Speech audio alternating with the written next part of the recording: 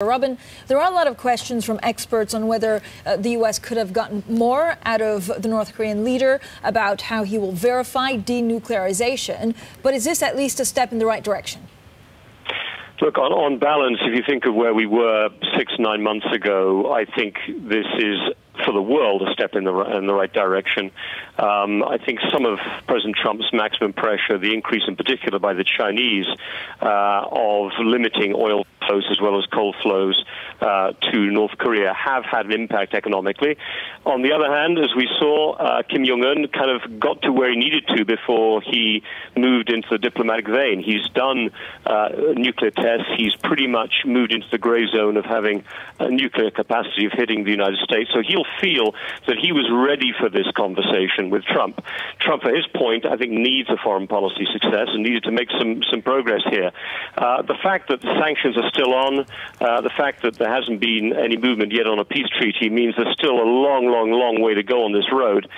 On balance, I feel he's probably given too much away too early in the process, but I don't think it's a bad thing that this negotiation has started. Robin, one of the great constancies we see from former military officers, senior command officers, is the idea that war games matter. What is the president giving up? What is the president losing from our militaries, plural, if we stop doing war games?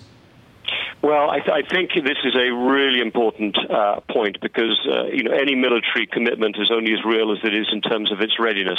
So I think the president's comments about these being expensive, unnecessary, is not factually correct. That being said, if you are going to create a space for a genuine conversation with the North Korean regime, this has been their absolute red line on their side, which is at least doing a halt.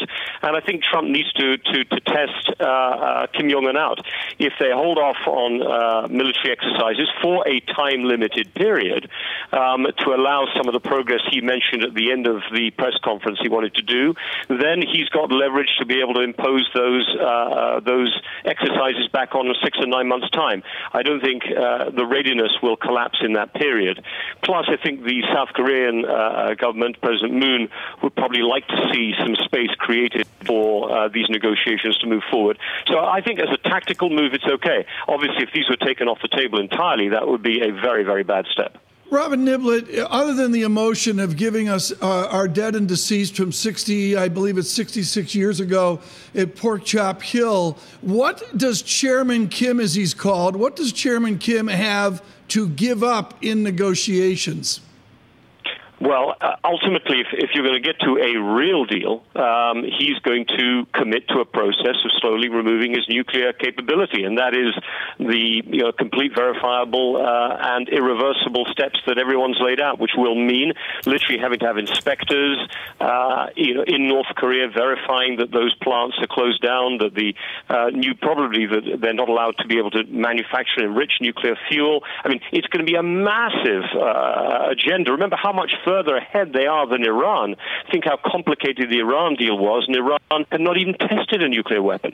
So to get to the end destination is almost going to be interminable, in my opinion. And what I feel we've entered into here is a process of ongoing negotiation that could last many years. Now, people will say maybe it's better to have an ongoing process of negotiation than the risk of an immediate conflagration.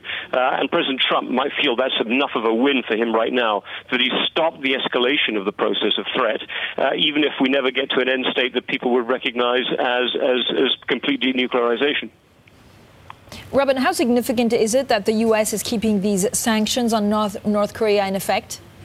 I think it's very significant, but more significant will be whether the Chinese keep their sanctions in effect, because the Chinese have taken some steps over and beyond those that have been publicly announced, in particular on the oil side, which I think have had real impact. Now, the Chinese may decide that given that President Trump is on his moment in the sun, they need to apply a little bit of pressure into the negotiations themselves, and there have been reports already of some easing on some of the trade across the border between North Korea and China.